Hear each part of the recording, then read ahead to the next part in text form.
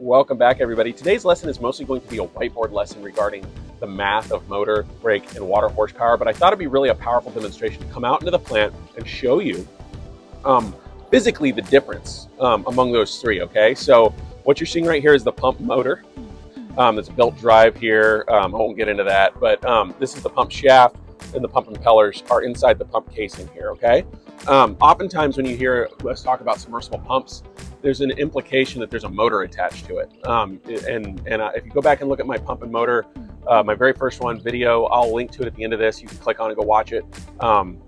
It'll show up on your screen. Go check out the submersibles. You can't see all this. It's all in the casing. So it looks like one big unit. But yeah, there's a motor, there's a pump shaft, and there's pump impellers, okay? So when we're talking about motor horsepower, we're talking about the horsepower delivered right there to the motor. Okay, see that electrical conduit coming in? This is going to be your highest number because you're going to have efficiency scrub. You have to turn things, and there's a belt here, and then there's another shaft down here with pulleys. So once we get to the pump shaft itself, now we're talking about brake horsepower. So when you're talking about a motor that is, let's say it's 10 horsepower motor, which this isn't as much smaller than that, but let's say it's a 10 horse motor that's 90% efficient. So that's going to be 10 horsepower there. That's going to be 9 horsepower there. Okay. And then when you get into the water horsepower, now we're talking about pump efficiency. So we just talked about motor efficiency. Then we talk about pump efficiency. We're talking about the difference between brake and water horsepower. What's that? So brake horsepower is the horsepower delivered to the shaft, and the water horsepower is the horsepower needed to theoretically move the water. It's the horsepower at the impellers, in essence, that's actually pushing. There's a math equation for that we're going to go over. But you're going to have an efficiency scrub there. And yeah, so I wanted to just bring you out in the plant and show you physically motor horsepower, brake horsepower, and water horsepower. Just one more time. Motor horsepower is delivered to the motor, efficiency scrub, brake horsepower to the pump shaft, efficiency scrub, things are spinning, blah, blah, blah, and friction and whatnot. And then you got water horsepower, which is actually pushing the water. So let's go to the whiteboard and let's get to the math of this. And welcome to the whiteboard segment. If you're getting anything out of this video so far, or you get anything out of this math problem, please like, subscribe, pass to your friends. Let's help folks get certified. These math problems for the horsepower don't tend to show up until your intermediate or advanced level exams, because it's not as much of a big deal in a wastewater plant until you start getting into operating costs and power usage and things of that nature. Wastewater operators are not mechanics typically. You are not normally, lining up shafts and doing things like that and phase balancing and all that. You tend to be more process. So that's why it won't show up so soon. Now, if you know a drinking water distribution operator who might need this, please send it to them because they do get drilled on this quite a bit. So on that note of operating costs, I've already done a video where I actually break down a pump efficiency and convert it to kilowatt hours and all that stuff. So if you want to go check that out, it's in the links below in the description. So go watch that, and that is going to be pulled right out of an advanced level math problem. And I'm also going to do another math problem soon. Sorry, I'm just kind of telling you what I'm up to. Soonish, on the cost of running a new, more efficient motor and how the energy savings will pay off the cost of replacing the old motor. That is a math problem you'll run into on your grade 4 California or grade 5, your class A's, that kind of stuff. Okay, so what I've done here is I've created this math equation where we're going to actually be speccing out a pump, and we're going to have to decide how big a pump we need to put in, okay? Now, the other thing is you may get it the opposite way, where they give you that a pump has got this much horsepower and you have to go figure out the water horsepower based off of pump and motor efficiency. You just do it reverse of what I'm going to show you, and I'll point out what that reverse is here in a minute. A couple constants you should know if you do not know this already. 1 psi, 1 pound per square inch, equals 2.31 feet of vertical head. So 2.31 foot, whatever that is, column of water would have 1 psi on the bottom. All right. 1 horsepower equals 33 foot-pounds per minute. I explained that in my math problem that's going to be in the links below with operating costs. TDH means total dynamic head, and its constant is 3,960 when you're doing this math problem. There's a constant, and what that is 1 horsepower divided by the weight of a gallon of water. So 33,000 divided by 8.34. It's not exactly 3960, but that's the number they use on the conversion sheet. And 3960 is the number that's used in all the math. So just 3960. If you're given PSI instead of head, and you're given a flow and PSI, 1715 is that number. And that comes from 3960 divided by 2.31 feet per 1 PSI. So total dynamic head is in feet per 1 PSI. And so that would be 3960 divided by 2.31 is 1715.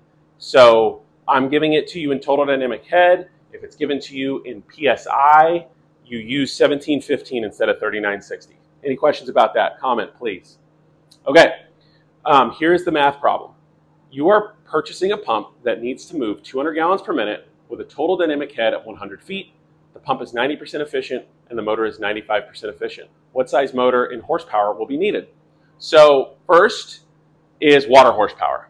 This math problem is very simple. I'm not going to go through the whole conversion factor method on it. When you're given equations that are this simple, I don't worry about canceling out units, okay? So it is flow in gallons per minute times TDH, total dynamic head, in feet, divided by 3,960. Again, if this was in PSI, it would be the flow in GPM multiplied by whatever the PSI was that they gave me, divided by 1715, okay?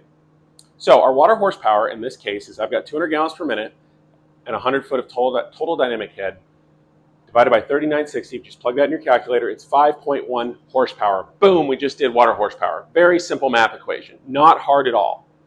Okay, now we've got to parse out a couple things here. The pump is 90% efficient and the motor is 95% efficient. Okay, so when you're given this, we're gonna assume we're not speccing out a motor. Say you get a brake horsepower math problem and you're given the pump and the motor efficiency, you use the pump efficiency to figure out brake horsepower. You use the motor efficiency to figure out motor horsepower, the difference between brake and motor. You use pump efficiency for water and brake, okay? I hope that's clear. So if you go back to the beginning of the video, you'll see that water horsepower is at the impellers, brake horsepower is at that pump shaft, and so there's an efficiency scrub there, okay? So if you're figuring out brake horsepower and they give you both efficiencies, you use the pump efficiency, okay? Because the motor's already delivered its power to the pump shaft. Why do you need to know motor efficiency? That's not relevant, okay? They'll do that. They'll give you both. So just know which one's which. Okay, so now I'm going to figure out brake horsepower, which is 5.1, it's 5.05, but I rounded to 5.1. 5.1 horsepower divided by 0.9, 90%, the pump is 90% efficient, gives me 5.7 horsepower is my brake horsepower, okay? And my motor is 95% efficient. It's got to spin, it's got to do its stuff. There's friction. We live on a planet with air molecules that cause friction. It happens. So 5.7 horsepower, which is my brake horsepower, divided by 0.95 is 6 horsepower. I need a 6 horsepower motor for this pump. Now, we're not getting into pump curves. We're not getting into all that. Just this is a very typical math problem on a wastewater and a drinking water distribution exam. You might see this on your treatment for drinking water as well. This is a typical figure out water horsepower, brake horsepower, motor horsepower. Now, kind of preview on purchasing a new one and the replacement cost math problem, which you will run into on your higher level exams. I can almost guarantee it. Say your pump is 80% efficient, your motor is 85% efficient. We're going to use those same numbers, and this is going to show you how your costs really inflate if your efficiencies go down. So my same water horsepower, I need the same amount of water horsepower to move that. Just because my pump and motor are less efficient doesn't mean that's changed. So it's 5.1 horsepower divided by now a pump efficiency of 0.8 and a motor efficiency of 0.85. When you're giving it like this and you're looking for motor horsepower, you can just boom, go right across like I did.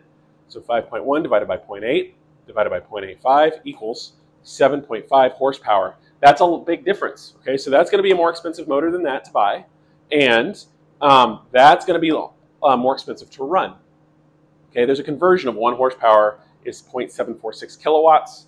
Now, if you go to that operating cost math problem, I'm going to explain the difference, or explain the conversion, and then how we come up with kilowatt hours, which is how power is billed.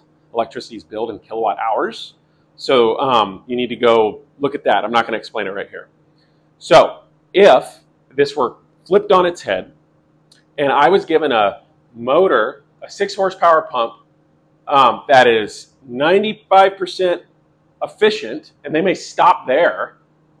What's my water horsepower? If they just stop at, and they're asking for water horsepower, and they give you the pump horsepower, like six, they give you the motor horsepower, and then they give you 95% efficient, they stop, what's the water horsepower? All you would do is 6 times 0.95, because I guess there's an assumption there that the motor is so efficient, it's practically 100% efficient, okay?